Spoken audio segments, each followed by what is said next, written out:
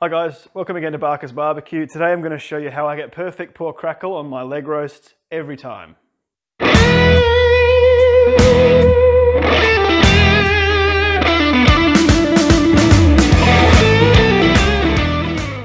Alright guys, let's get started on this pork roast. So, first thing I'm going to show you, so basically I've taken it out of the bag and I've taken the bulk of the moisture off it with some paper towel.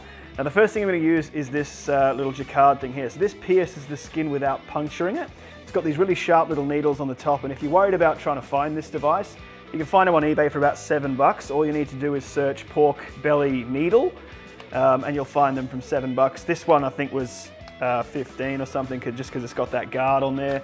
And basically the first thing I do is just do this to all of the skin. So all over it, just to sort of puncture that skin. You really can't do this too many times.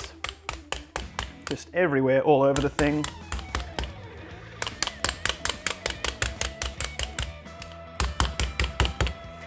See, I'm hitting this really hard, but there's no damage or trauma on the skin. It's all invisible. You can see tiny little pinprick holes. Probably the camera can't pick them up, but that's what you want. You want tiny little holes all over this thing. The butcher's obviously scored it a little bit, but that's cool. All right, so next step here is we're going to use this table salt.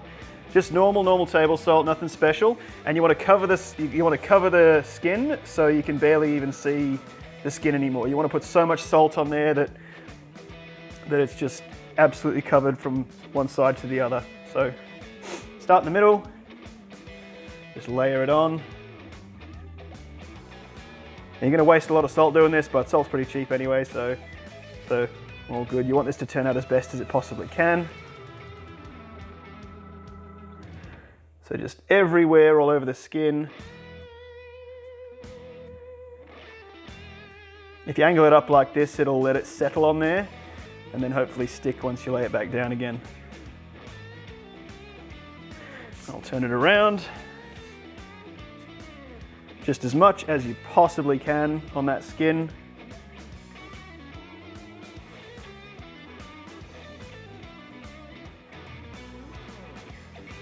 Just get it all over there. All right. That's about where we want it. We want it absolutely caked in salt. Obviously there's a critical step with this. You've got to make sure you take all this salt off before you put it on the cooker, or your skin crackle is going to be terrible. So, right, that's the preparation done. It's 24 hours before I'm going to cook this, so it's 4:30 on the day before. And basically what I'm going to do with this overnight, before I go to bed, I'm going to press some paper towel just on here. I'm not going to remove the salt, just going to press paper towel on this.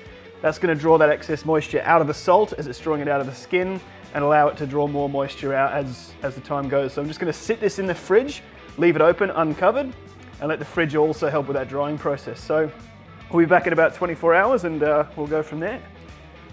All right guys, so it's been about 24 hours since I put this pork in. So if you want to come up close and have a look, the skin's gotten quite hard. It's got, it doesn't have any bounce in it like it would have before, straight out of the bag. It's got, that's what you want. You want the skin to have a bit of firmness to it. You don't want it to have much give when you're pushing in. So what we're going to go ahead and do now is skewer this thing, just so get it on our, because we're going to put this in our Weber rotisserie. So leaf from the back here, pushing it through the middle there. There we go. Try and get it as central as you can. Center it on the skewer there. Bring these in. Right there. And same on this side. And there we go. Got that nice and secured in the center of our thing now. Obviously, before I put this on, I'm going to rub all this salt off. You definitely don't want to leave that on there because you're going to get really stupidly salty crackle and you'll be really mad. So yeah, we're going to go stick this on the Weber and get this thing going. All right, guys. So we've got our pork leg on the spit now. So we're going to go ahead and stick this in. So I've got the charcoal really hot. I'm just going to poke this in here. Careful not to lose any arm hairs while you're doing this because it's hot as hell. And we'll just turn this on. Whoop. Might help if I turn the wall socket on first, but yeah, there we go. So this will spin away for, you know, maybe a good hour and a half or thereabouts. We'll come check on this shortly and see how the Crackle's traveling. Alright guys, so this has been going for just over half an hour at about 230 degrees Celsius.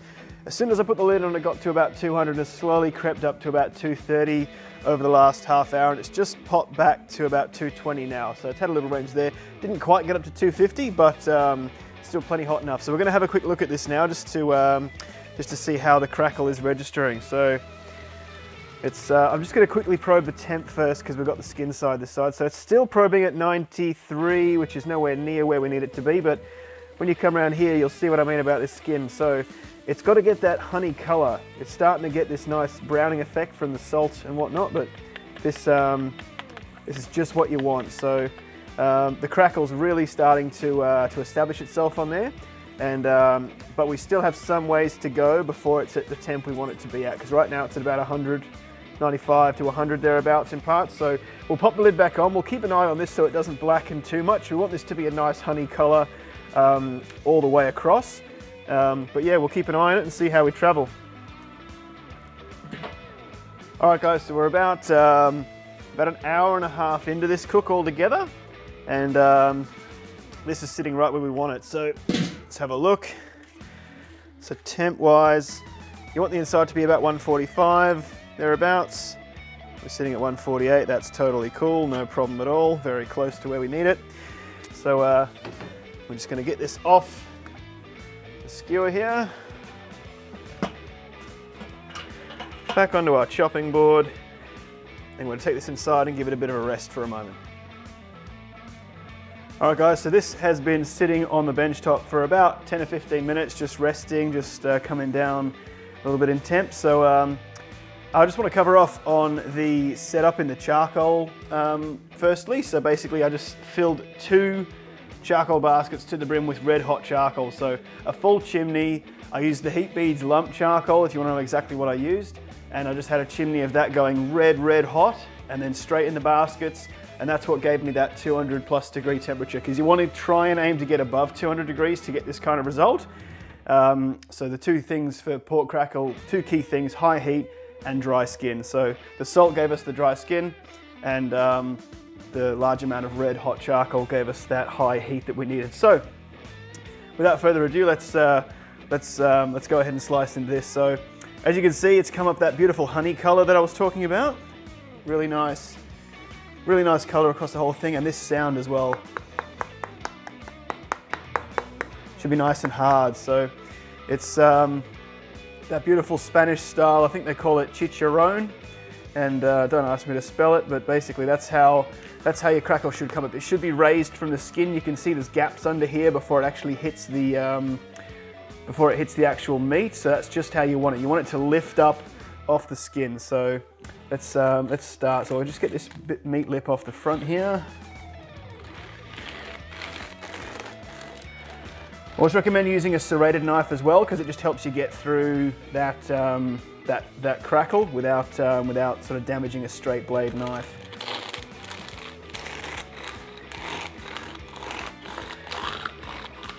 So one really important thing as well is that your Crackle should be really light, and it's difficult to describe because you don't want a hard thick bottom to it. You want the whole thing to be like a potato chip sort of thing.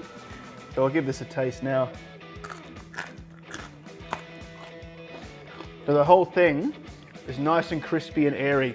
You've not got that hard bottom to it. You want it to lift up off the skin and crisp from there. So yeah, it's got this nice layer of salt in it too, because having the salt on there for so long just gave it that really nice salted flavor, just how you want your Crackle to be. So we'll cut off a couple more slices.